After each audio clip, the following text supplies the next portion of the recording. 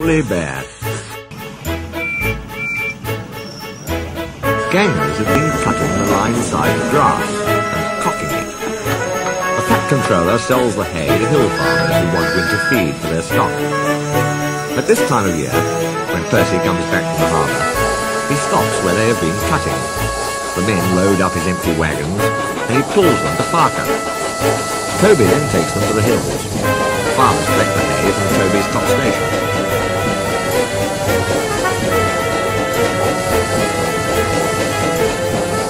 When in the wagons, the hay is covered to prevent it blowing about, but on the line side, it is stacked in the open air to dry. Wheesh! Percy gave his ghostly whistle. "Don't be frightened, Thomas," he laughed. "It's only me." "Your ugly phiz is enough to frighten anyone," said Thomas crossly. "You're like, ugly indeed." "I'm a green caterpillar with red stripes," continued Thomas firmly. "You crawl like one too." "I don't."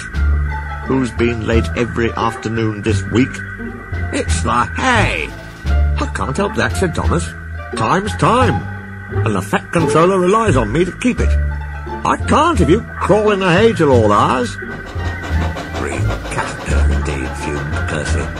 "Everyone says I'm handsome, or at least nearly everyone. Anyway, my curves are better than Thomas's corners."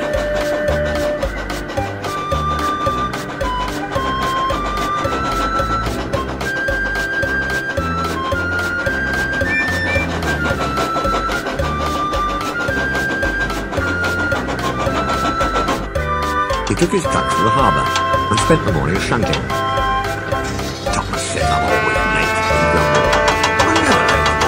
Or at least only a few minutes. What's that to Thomas? He can always catch up time further on."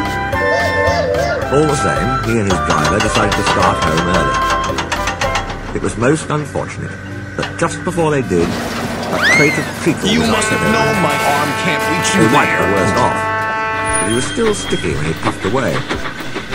The wind rose as they puffed along. Soon it was blowing a gale. "Look at that!" exclaimed his driver.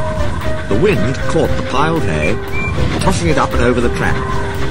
The gangers tried to clear it, but more always came. The line climbed here. "Take a run at it, Percy," his driver advised. So whistling warningly, Percy gathered speed. But the hay made the rails slippery, and his wheels wouldn't grip. Time after time he stalled with spinning wheels and had to wait till the line ahead was cleared before he could start again. The signalman climbed the telegraph pole. The station master paced the platform, passengers fussed, and Thomas seized impatiently. 10 minutes late. I warned him. Passengers will complain. And the fat controller. The signalman shouted. The station master stood amazed. The passengers exclaimed and laughed as Percy approached. "Sorry, I'm late," Percy panted. "So I should hope," scolded Thomas. But he spoilt the effect as Percy drew alongside. "Look what's crawled out of the hay," he chortled. "What's wrong?" asked Percy. "Talk about hairy caterpillars," puffed Thomas as he started away. "It's worth being late to have seen you." When Percy got home, his driver showed him what he looked like in a mirror. "Bust my buffers," exclaimed Percy. "No wonder they all laugh. I'm just like a woolly bear. Please clean me before Toby comes." But it was no good.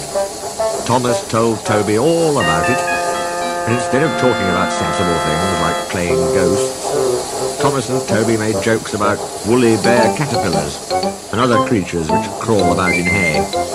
They laughed a lot, but Percy thought they were really being very